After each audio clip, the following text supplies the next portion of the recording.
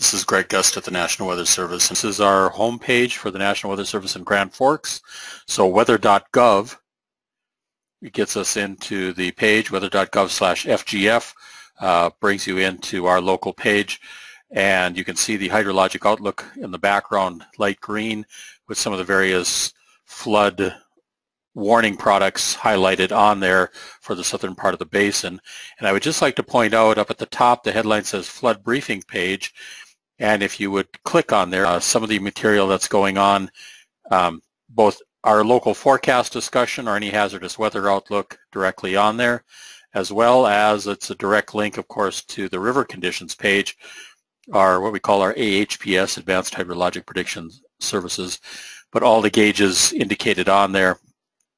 And then just some of the immediate day 1, day 2, day 3 type stuff for weather and precipitation, temperature, maximum, minimum temperatures, some of the soil condition reporting that's out there as well. So this is just a one way to get to that material that might be pertinent, especially over the next day or two, and keep updated with what we have going for the river itself. I'm going to pick on a few points here. So here's when I hover right above that gauge, you'll see the conditions on the 12-mile creek above Wheaton. So that's showing down in Traverse County where water has been rising over the last few days, and now it's kind of flattened out right in the lower edge of the minor flood stages there at Wheaton. These diamonds are gauge locations, and the circles are actual where forecasts are produced for any of these points in there. But here, so again, 12-mile creek, here's the Mustinka River coming into Wheaton, and there you can see as well into minor flood stage, most of that water flowing into Lake Traverse itself. Here, I'm just going to pick on the Rabbit River near Campbell, and you can see where that water has come in and is now spiked up a bit and is turning over, as we call it, where that first inflow has come in, and it's moving downriver toward the Bois de Sioux River. I'm going to hop out of here for a second and just go to some background information on this all again. So looking at this climate graph that we have for the Fargo-Moorhead area, you can see that from January until this end of March period, our overall snowfall rising somewhat above the normal graph for this time of the year, as well as the overall precipitation in liquid equivalent, if you will, coming in at that. Our temperature regime through much of February and March was well below normal, and now we are just tracking near that green area indicates the high and low temperature normal-ish range for this time of the year.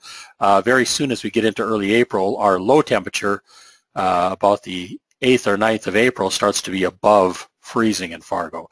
Well, we're not near that yet, but we're tracking toward that time period, and not too far off of the normal temperature regime right now for this time of the year. Here's the actual soil temperatures showing up on the NDON station located in Fargo, and the way to read this is the very bottom numbers here are blue. That's actually the surface, or near the surface, 5 centimeters down.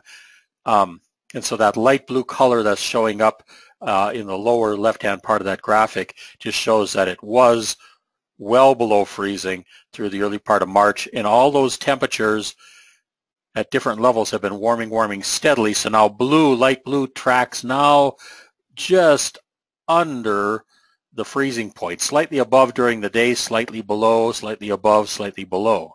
And then you can see the different colors throughout the depth of the soil, how they have steadily been tracking up to near the freezing point. So we see that we're steadily raising that freezing level. It's still frozen ground through depth of the soil there, but it's very near freezing in most locations.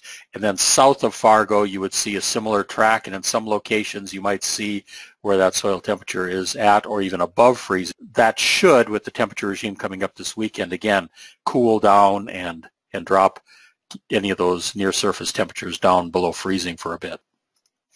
But this has been going on now for the last couple of days. This is from 2 days ago, and this was an aerial flight thanks to the Wilkin County for providing this to us. But this is near Highway 210 between Breckenridge and Fergus Falls, showing just some of the overland flooding and water that was pooling up 2 days ago, moving against roadways, moving across the fields and starting to bunch up as overland flooding starts to develop from that snowmelt. And then here's along the Otter Tail River itself, southeast of Breckenridge, and just showing that at that time, the river still had quite a bit of ice in it. It was flowing in through there and pulling in that water, but still a lot of ice on the river. Now that's 2 days ago. And here the Rabbit River near Campbell, again, where it was just starting to open up, but there was still a lot of ice in the channel, still a lot of snow and ice moving off the landscape at that point. Now, this is from yesterday, and this is the county road just east of Campbell, showing water breaking across some of those roads now. Again, temperatures staying above freezing overnight, water bunching up more and starting to move over some of these roads, so you have road closures there. This is out in eastern Otter Tail County near Henning. So just to point out that as these are materializing, road closures out there, and we do want folks to remember to not drive through areas where this is occurring, because you don't know what the road conditions are underneath, and try to get around there if at all possible and avoid going through those areas. So you'll see those marking flags showing up in and around the area. Do please heed those.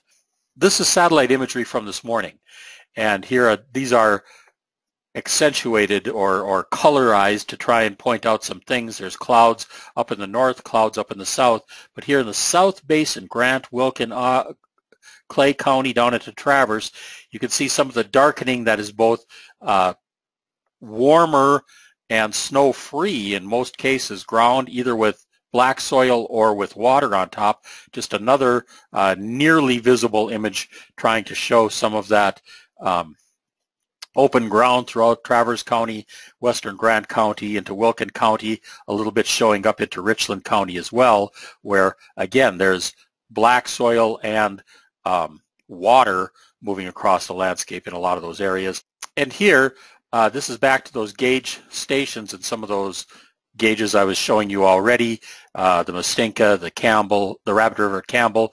Here's the Otter Tail River now showing up at the Breckenridge diversion. So that's just off to the east side of Breckenridge, and water that is moving around Breckenridge and coming into the Red River just north of town, while water that's coming up the Bois de Sioux and picking up some of that overland flow here coming into Wahpeton. You can see where that first initial crest from that local runoff and some of that flow that's coming through the Bois de Sioux and in the Otter Tail and that drainage in there is coming into an initial crest here in Wahpeton that will come through the course of today and into tomorrow, and then that should start to decrease again as colder temperatures come in this weekend. The local runoff and flow will lock back up a bit, and then we expect that to start opening up and flowing again. So this is just an initial crest. It's not the final crest. We're not sure if this is the peak yet, the highest one of the spring runoff yet, but this is the initial one coming into Wahpeton.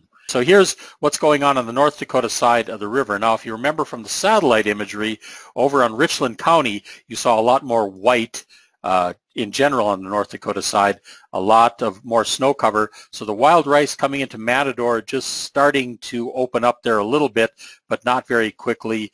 Still a lot of ice and snow into that channel, and moving downstream from there. Well, this is the Antelope Creek at Dwight in central part of Richland County, and that's just opening up a little, but not much motion on there yet. And here's as that Wild Rice River starts to collect at Abercrombie. Well, again, not much flow coming in there yet. Still a lot of ice, still a lot of snow, so not underway near as much. So there's much more initial action on the Minnesota side, down in Wilkin, Grant, Traverse County, even into Clay County, where water is moving. Much less on the North Dakota side, Richland and Cass County at this time.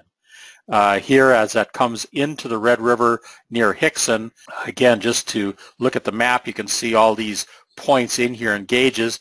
Hickson just to the south of Fargo there, and that's where we have the initial wave of that action coming through Wahpeton, coming through those channels, coming just in under 28 feet into Hickson here, and that's Tuesday morning of next week, and then dropping off a little bit and holding as the next warm-up cycle comes into play.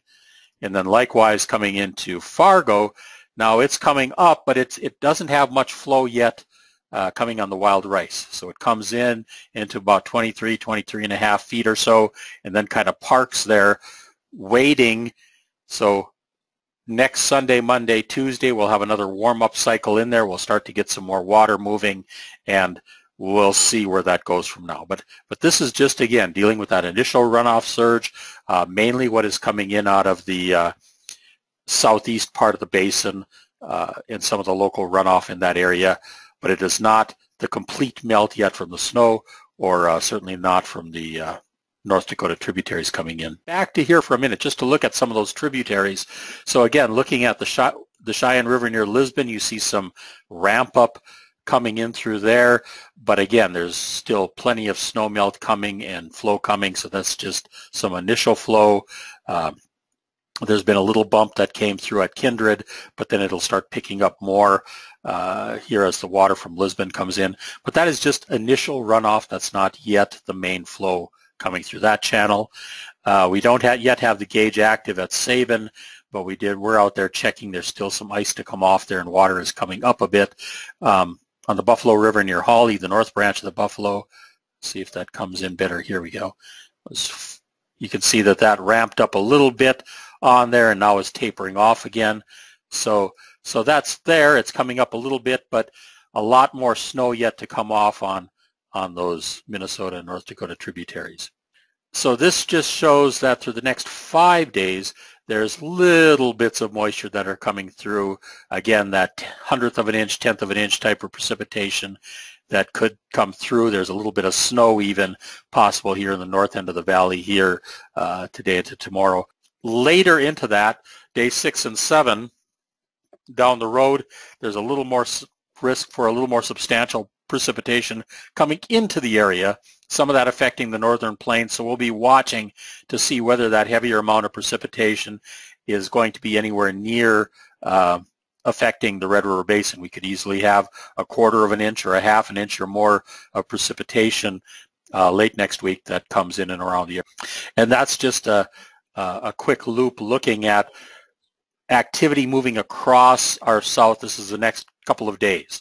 So pretty much cool air coming in behind a cold front here today. That's going to cool us down, and then a reinforcing shot of cool air. So generally cool conditions, highs barely above freezing most of the time and lows well below freezing here this weekend. But then we're going to start warming up early part of next week. Not a dramatic warm up. Similar again to what we've been seeing the last week or two. Other locations around the basin are going to show some motion, some activity. You're not seeing much in any part of the northern part of the basin, just little bits as most of that is still well frozen, and there's just a little bit of local inflow with some of the warming that's been occurring, but nothing yet substantial through the northern part of the basin at all. We do want to point out one more thing, and that is this web app that's available to anyone out there to use at cred.wq.io, where people can go in and take a picture to report something that's going on, either in ice jamming, levee action, or flood reporting. And just again to show some of the reports that have been going on around the area. Again, just some of the activity that's ramping up with some local breakout flows in and around the rivers. That's on the Rabbit River here just downstream from Campbell, taken yesterday. There's on the Mustinka River. You can see there's a bunch of pictures that have been added into there again yesterday, and there's flow along there. That's something that we can see, that the River Forecast Center can see, and any of you can look at, available on that application. Okay, so if I had to sum this up in a few bullets, I would say that the south end of the Red River Basin, south of Fargo, has done an initial surge of some water from the far southeast part of the basin. There's still more to come from there. There's still the southeast North Dakota that has to open up on the wild rice. And then from the central and northern part of the basin, all of that is still in play. So from that respect, a little bit of water coming out that overall is decreasing the flood risk in the South Basin. At this point then, I thank you all for being on here. We may do this again on Monday. We'll probably have some additional actual flood forecasting up in and moving out on these points here through the weekend and early part of next week.